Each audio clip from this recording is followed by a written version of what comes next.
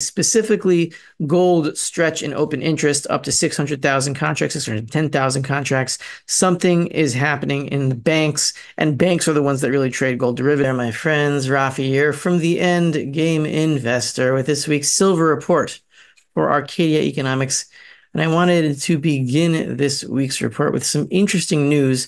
I had a very eye-opening interview with a man named Brian Kuzmar, who owns a little shop, gold and silver retail coin shop in Fort Lauderdale. And he told me one very interesting bit of news. We began the interview, and it will be on my channel early next week, probably Monday or Tuesday. And he told me how his business is doing great.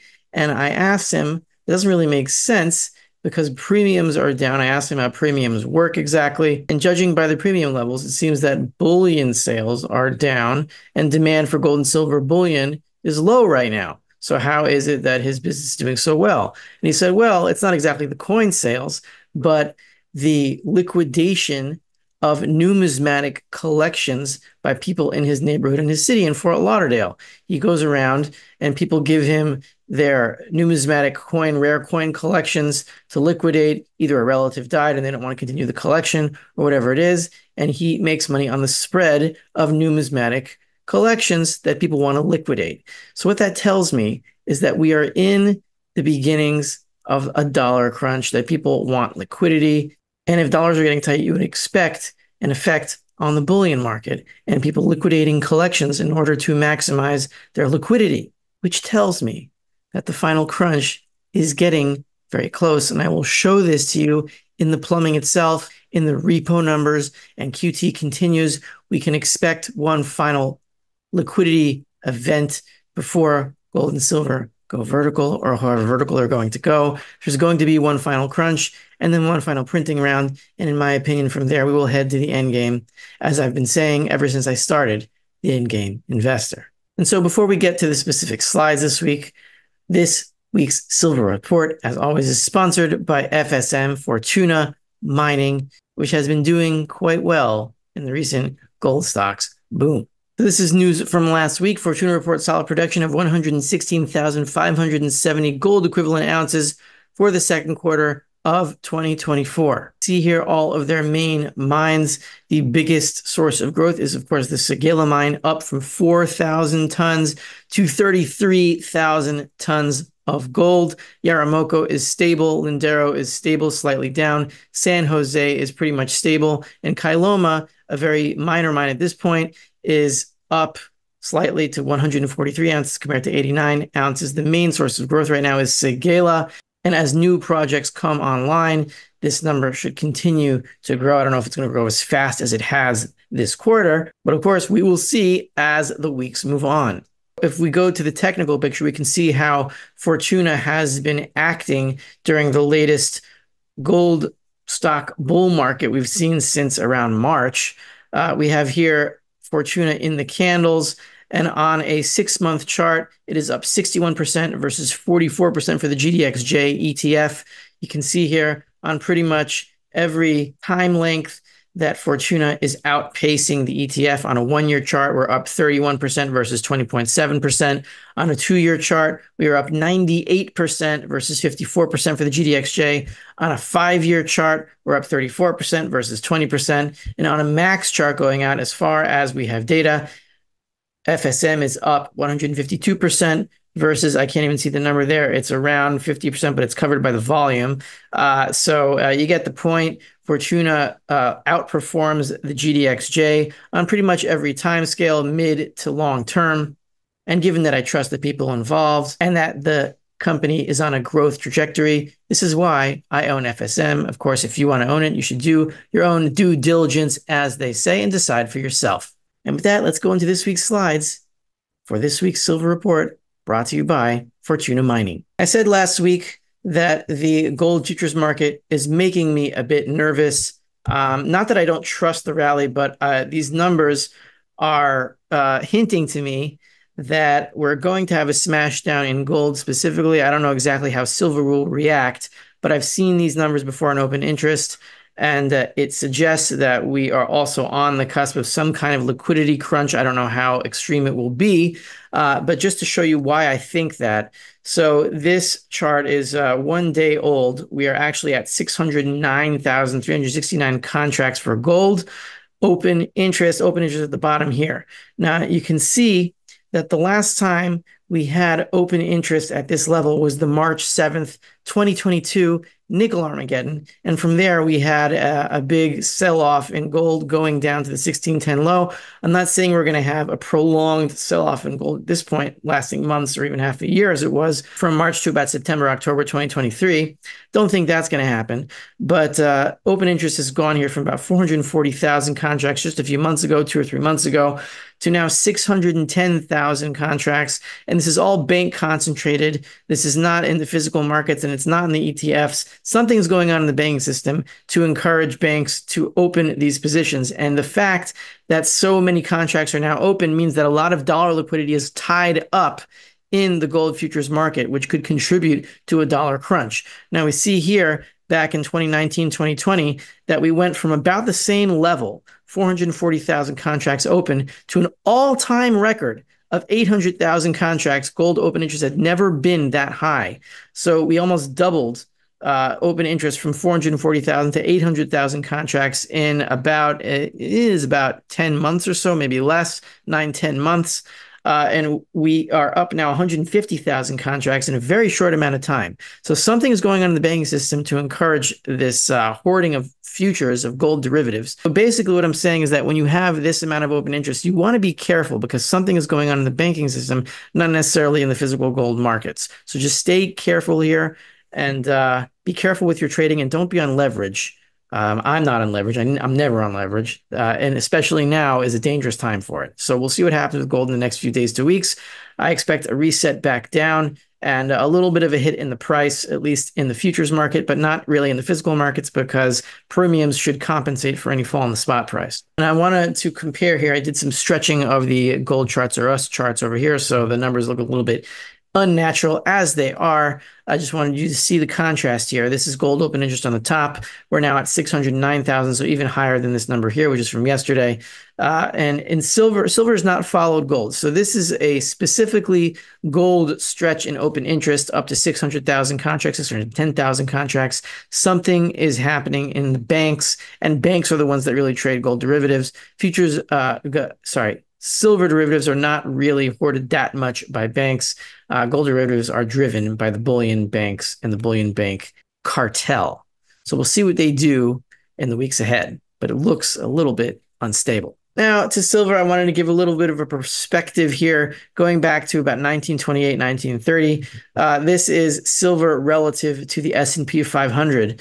So we see here from about 1928 to 1972, right? That's this area over here. This, let's say here is around 1928 before the crash of 29. Silver relative to stocks. The higher this is, the lower silver is relative to stocks. So bubble territory from about 1928, just before the Great Depression, until about 1972, just after the closing of the Nixonian gold window. Bubble territory for stocks relative to silver was around 65, 70 ounces to the Dow.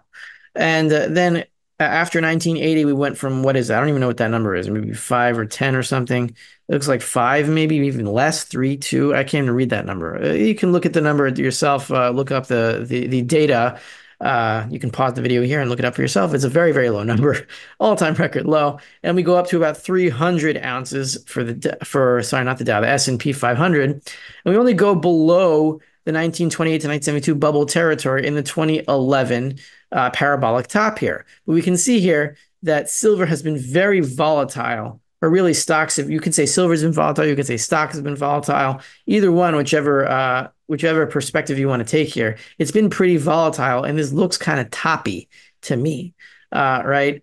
We have a top at around 200 ounces for the Dow. We're now at 182, and this is going to deflate, meaning silver is going to rise relative to the S&P 500 and the Dow. It's pretty much the same chart if you look at the Dow also. And whether that means silver is going to rise parabolically or the S&P 500 is going to fall, or a crash or something. It really makes no difference for silver stackers. Either way, you gain the same amount of purchasing power. So I just wanted to show you where we are here relative to stocks.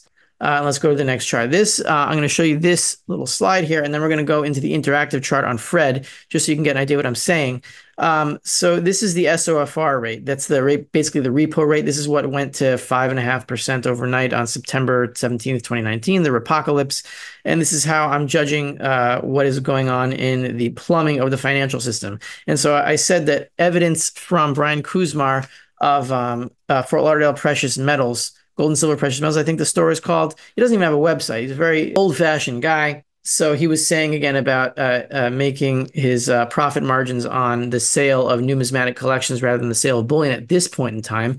And we can see here that this evidence of a dollar crunch is being reflected in the repo markets because, and I'll show you this on the interactive chart in a second, that the SOFR rate, the repo rate, is getting very wobbly, specifically not around monthly ends. At month ends, the repo rate goes up because banks balance their books and for other regulatory reasons. But now it's getting wobbly outside of month ends. And this suggests to me that the repo market is getting very tight. So just to show you this on an interactive chart for a second, here's the interactive chart. So you can see here, this is the last Fed rate hike, and that was in July 27th. So this really is a reflection of the Fed's rate hike over here at the end of July 2023. Really, the SOFR rate, the repo rate, is supposed to be about 5.3%. And again, this is the rate at which banks loan to each other overnight. So we see here the spikes, right?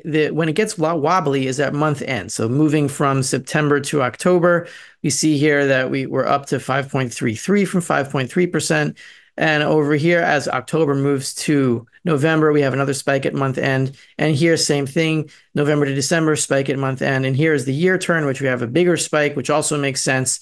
And then we can go all the way to here to March 2024. We have a spike from March going into April and then calming down again. And finally, we can see another one here from May to June. We have a move up to 5.35. Now, at the month end, we did have a spike from going into June to July. Up to 5.4, which is, equivalent to the year-end spike. So the spikes, first of all, the spikes are getting more stronger. They're getting stronger. They're getting steeper. And here we have what's going on now is that we're up to 5.35, which is generally the month-end spike point, but we're just in July 16th, July 17th, and we're stuck here at 5.35. And along with that, we have repo volume, the amount of dollars being traded in this market, consistently above $2 trillion now. So things are probably getting pretty tight in the repo market. And at some point, as QT continues as it is, though at a slower rate, there's going to be a blow up in the repo market. And the Fed is going to have to print. Exactly when, I don't know, but it's getting closer. You can see in this wiggly SOFR line outside of month end bursts. Okay, let's get through these slides. I wanted to do a few slides on China.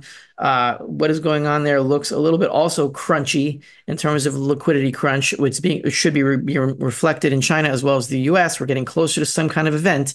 So here we see the yuan, which is near 10-year lows, still near 10-year lows. And that's just a setup for the next slide, which is Chinese yields are at an all-time low. China has not participated in the rise in interest rates globally. They are an exception. We are at almost an all-time low of 2.27% in Chinese 10-year yields.